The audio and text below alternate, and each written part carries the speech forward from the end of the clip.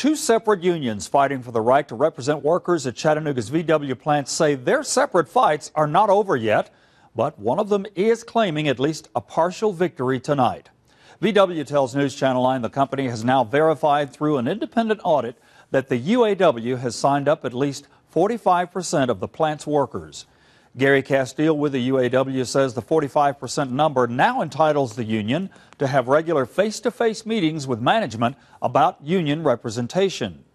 But members of the rival group, American Council of Employees, say they have reason to not believe what the UAW is saying. Being on the inside, you see so many different things, and you hear the rumors and everything come out, and when you're inside the plant, you just don't see what they're saying is what's occurring inside.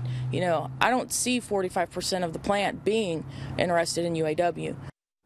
Tonight, it's not known what the next step will be. Castile says it's now up for VW to recognize the UAW as the exclusive bargaining agent for employees. But members of ACE say not so fast. We'll keep you posted.